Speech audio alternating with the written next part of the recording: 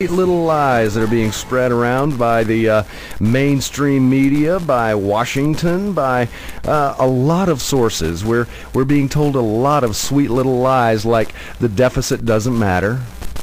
Family isn't really all that important. There really doesn't need to be a dad in the home.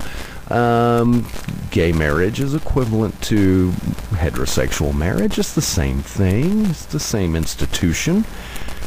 We get a lot of this stuff. A lot of sweet little lies that tell us our credit is endless, that our money pit is bottomless, and we can just spend as much as we want, live any way that we want. There are no rules. All of those are sweet little lies. Folks, we have a day of reckoning coming. And welcome back to Faith and Freedom. I'm your host, Lee Miller, joined as always in studio by my lovely wife, Patti. And we have our guest on the phone, the purveyor of Black Quill and Ink, Milton Reid. Milton, how you doing this afternoon, buddy? I'm doing well, Lee and Patti. How are you all? We're doing great. Thank you for being on the show. Yes, thank you. I've been looking forward to this. Yeah, I really appreciate Patti kind of turned me on to you. She had subscribed to your site. She's always going out and looking at these different conservative blog sites. And she found yours, and she said, you got to check this guy out. He's pretty cool. So I went and took a look at your site, and sure enough, she was right. You're pretty cool. Yeah, I like anyone who just speaks the truth. Well, I appreciate that, Patti. We try hard to. Yeah. There really is no other thing that should be done, quite honestly. Right, and you've got to be bold these days to tell the truth because it's not very popular. It's not, and one of the, you played the song Lies, and regrettably there are quite a bit of lies that are also going on in the black community, and that's part at least as to how Black Quill and Ink came about. As an African American, I have a very deep concern about the direction of the black community, and my beautiful daughter Brooke and her wonderful husband Chris, who both live in Dallas, provided me with Black Quill and Ink as a birthday gift. And oh, wow.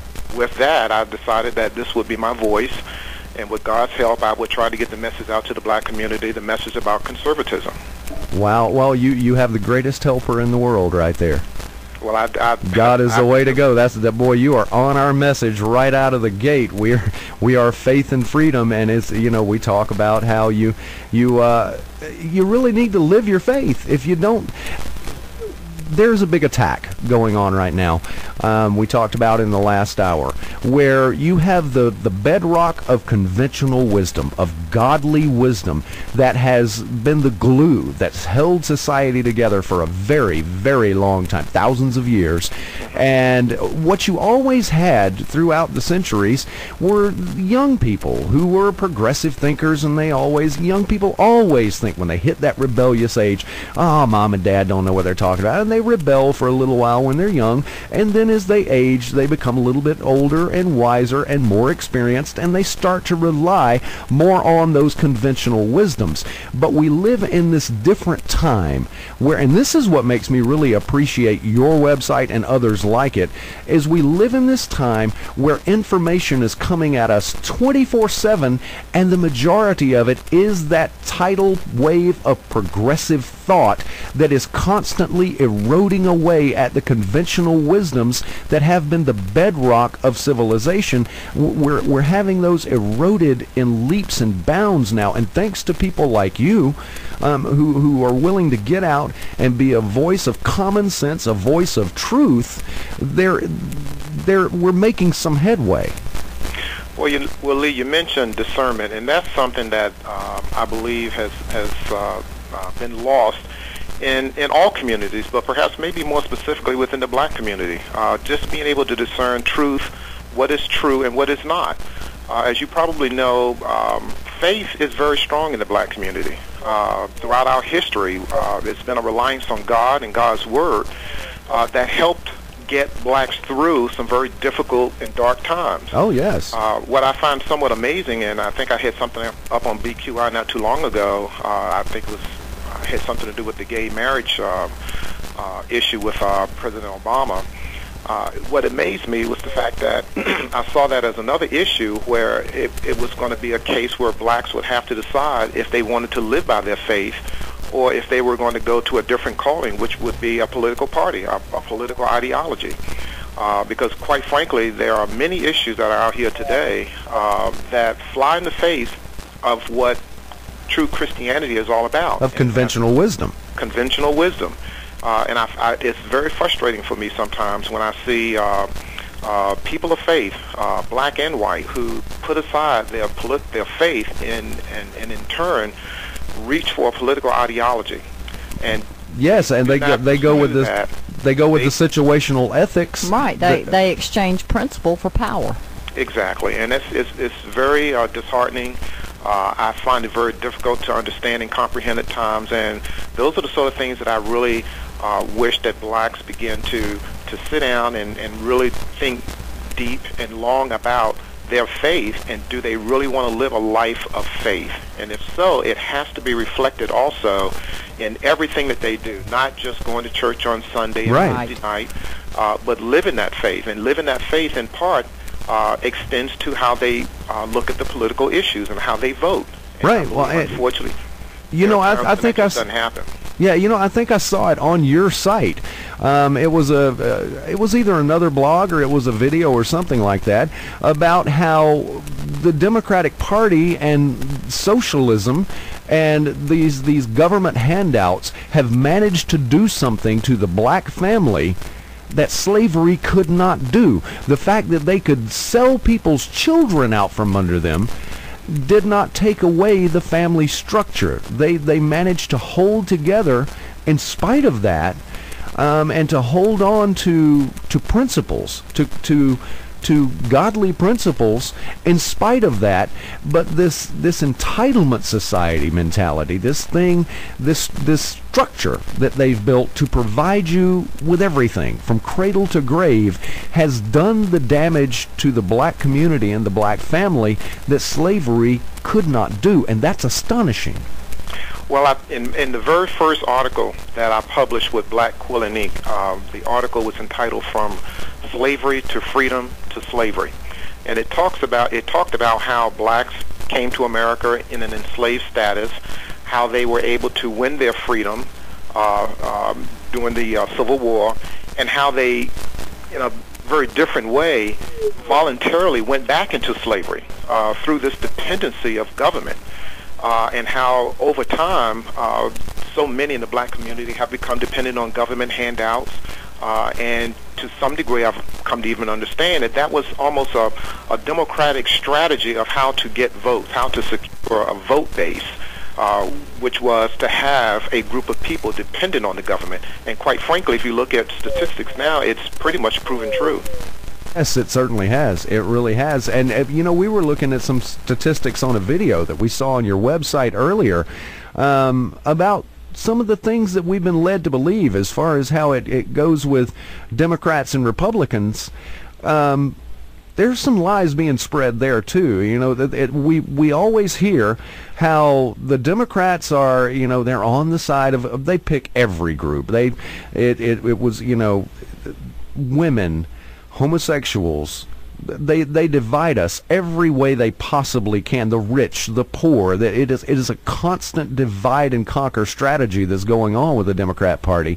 But they paint themselves as having always been on the side of minorities, of blacks, when the reality is, and this is again thanks to a video that I saw on your website, the reality is that's not true. That's not at all true. You're right. The Republican Party has a long and rich history of supporting civil rights causes. Abraham Lincoln was a Republican.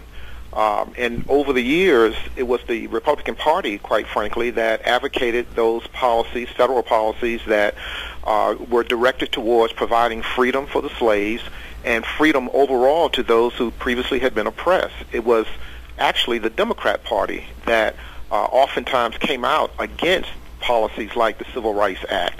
Unfortunately, there was an article, I think, in the New York Times back in the late 60s that painted the picture of what was called the Southern Strategy. It was a strategy supposedly used by Richard Nixon to win over votes, whereby supposedly racists in the Democrat Party left that party to go to the Republican Party. Well, in fact, that just wasn't the case. The only one who left that party to go to the Republican Party was Strom Thurmond. No one else Strom Thurmond. left. Correct. That was Strom Thurmond. He left. He went back to Democrat Party, and I think he ultimately ended at the Democrat Party. But the fact was that the simple fact that he went to the Republican Party gave some legitimacy to the position that many more racists from the Democrat Party did the same thing as Strom, when in fact that was not the case. No, that was not the case. He was the only one who did that. Hey, we've got a caller calling in. I'll tell you what, Milton, if I lose you, if I do this right, I'm not going to lose you, but if I do lose you, please call right back. I'm going to answer this call, but hopefully I think I've got it set up so that you are going to be there. Hang on just 1 second. Okay, and yeah, I think I have you both. Milton, you still there? I'm still here, Lou. Okay, and we have a caller. Yeah, welcome to Faith and Freedom. Hi there. Hi, who are you? My name is Gay. And where are you from? I'm in Anthem, Arizona. Oh, cool. Right. Yeah. Great to have you with us. Thanks. Do you have a question for Milton? I do. Okay, go ahead. I wanted to ask how much time the family took together to decide whether or not the tack that Milton is taking would be, detrimental to the family or a scary situation, and how was there like a whole bunch of deliberation about how far to go, because there's threats out there for conservative blacks and name calling and all kinds of just terrible things. Oh, yes. And I think it took a lot of courage. I agree. I agree. Milton?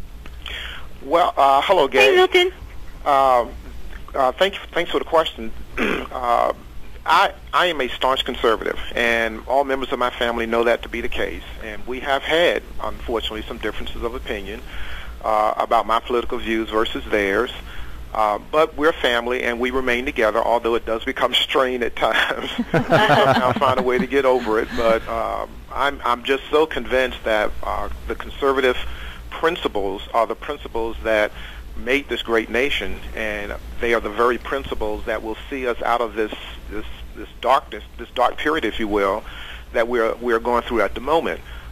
There have been times when I was somewhat concerned about the safety of my family. We actually published a couple of articles that were sort of edgy in some respects, but again, having a faith that my wife and I both put our faith first. We pray about those things, and we felt it was a message that needed to be told, and so we published the article, and we were ready and willing and able to address whatever concerns that might have come about. But thank God nothing happened. But there are times when it is somewhat of a challenge and a little difficult, but we feel God has led us to do this, and we're committed to doing it. Awesome. Well, Gay, any other questions? That was it, and just God bless him and his family. Yes, amen. And thank you for calling in. We'd love to have you back sometime. Milton? Yep. Yeah, I think I still have you. I did that right, didn't I?